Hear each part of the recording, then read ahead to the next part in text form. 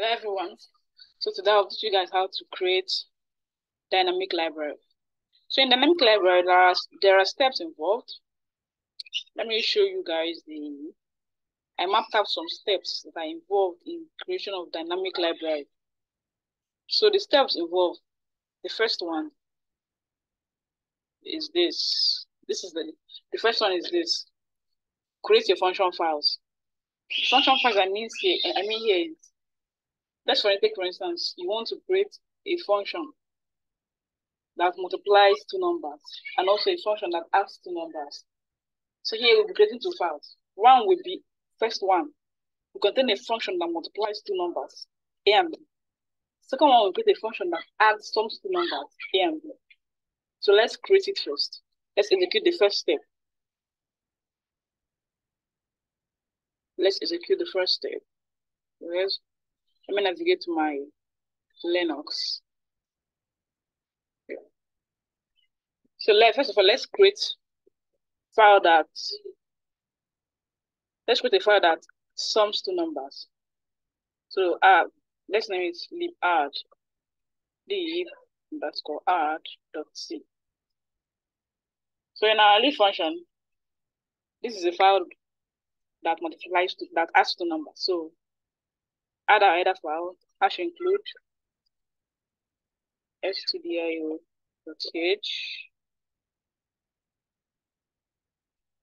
Then the function is void add.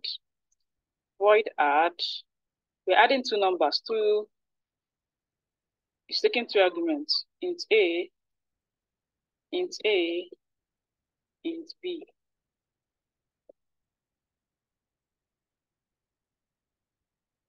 So printf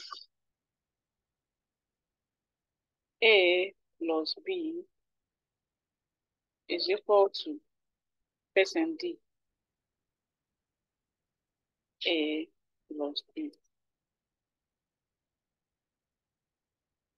We close. This is the function that adds two numbers. So let's create a function that multiplies two numbers. Let's open a file. Let's name it libmult.c. So we follow the same step. stdio.h. Then we void mult, multiplying two numbers, and it's going to take two arguments, int A and B.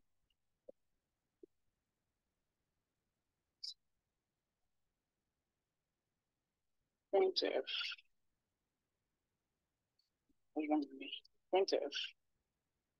So A times B is equal to %B. Is A times B. We close. So what's the next step? Let me share my screen with you.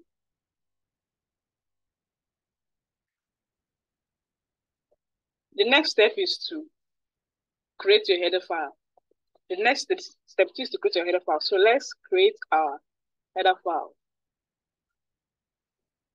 So our header file here is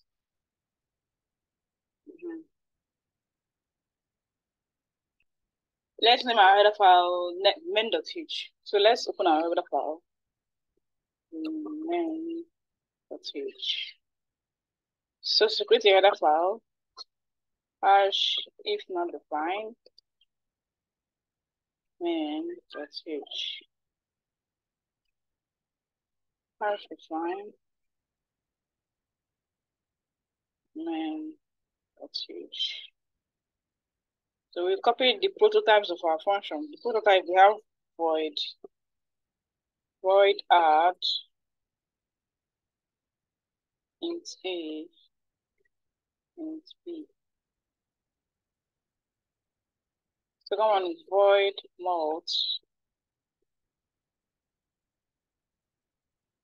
and A and B. We close this hash and if. Then the next step is to create our main.c file. You can name anything. I named my main.c. So let's put our main.c.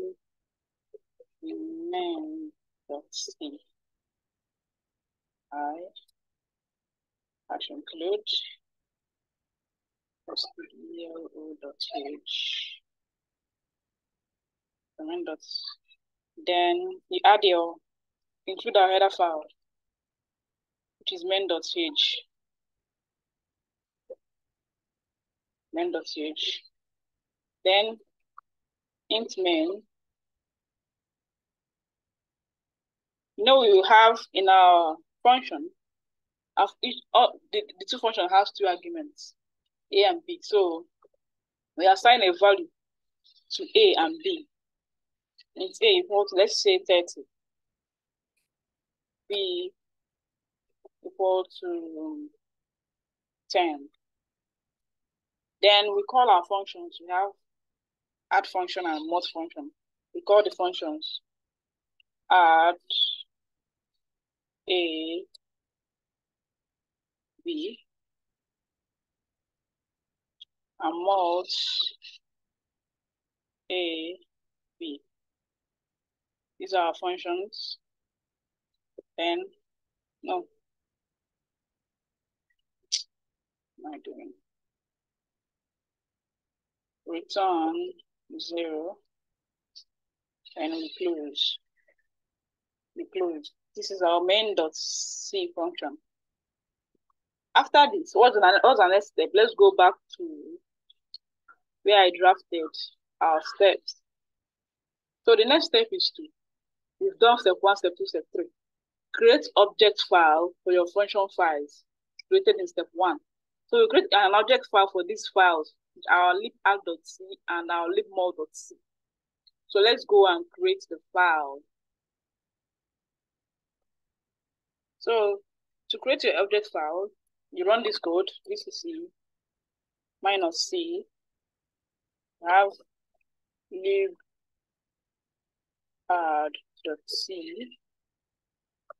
libmod.c.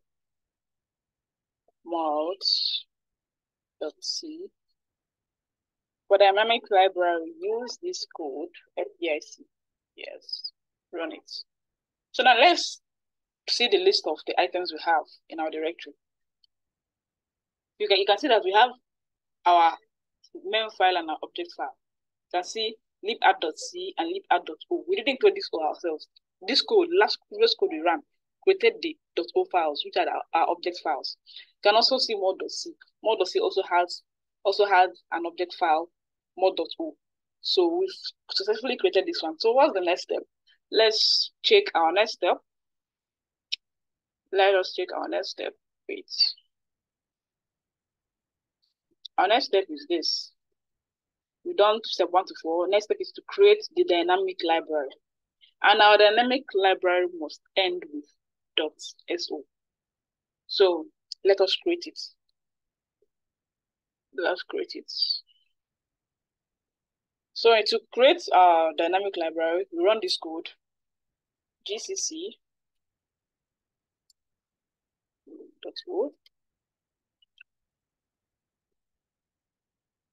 shared. We all know that dynamic library, another dynamic library, because you might be wondering how we got this shared. Dynamic library can also be called shared library. So, let's name our let's name our object file. Let's name it let's name it libmath.so. Get libmath.so. So let's check. Then we've done this. Then the next step is what? The next step would be to create an object file for the main.c. So let's do it. Let's do it. Let me share. So to create our object file for the main.c, run this code gcc -c main.c main. So there's an error. Main, no such file. There's an error somewhere. No, in my hash include, let's open our, I think I didn't write main.h. I only wrote hash include main instead of main.h. That's why the compilation didn't complete. So let's open our main.c file. Main.c file. So you can see it. We wrote only main. Oh, that's why I didn't compile. .h. So let's run the code. See, it's compiled. So let's ls. We will see. You can see now. You can now see our main.o. The previous code we ran created the main.o file. So now the next step is to let's go back to where I drafted it. So our next step is to link our main.o to our dynamic library. So let's get it. Let's do it.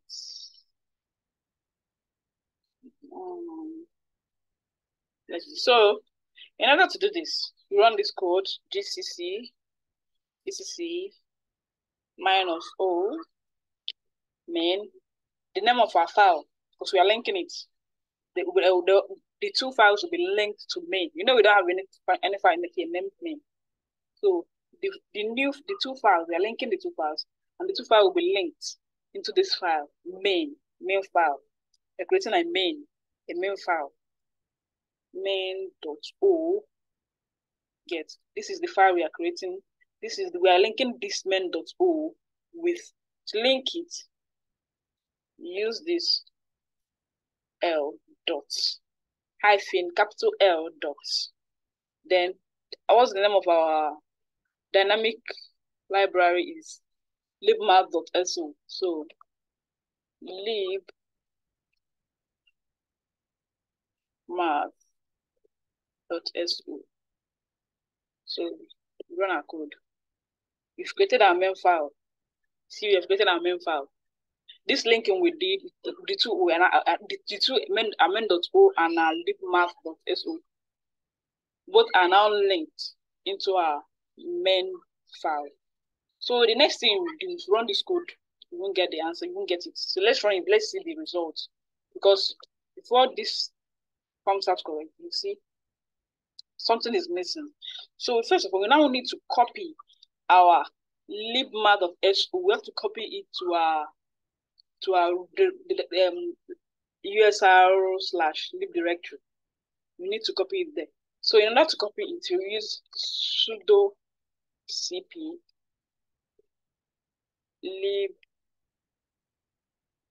libmath.so user lib. So didn't make a mistake.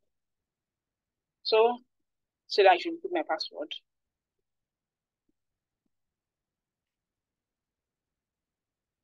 So it has been copied. So now let's run it. Let's run our code.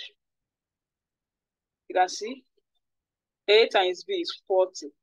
I didn't give a new line. That's why both are results is like this. A plus B, you know, we inputted two numbers. A is 30, B 10. So this is 30 plus 10, 40. Then 30 times 10, 300. I didn't include a new line. So in your code, if you're running this code, make sure to include a new line. Else you get this. You get this. So make sure you include a new line. So this is it. This is how to run the code. Thank you. You can subscribe to my channel for more videos. Take care.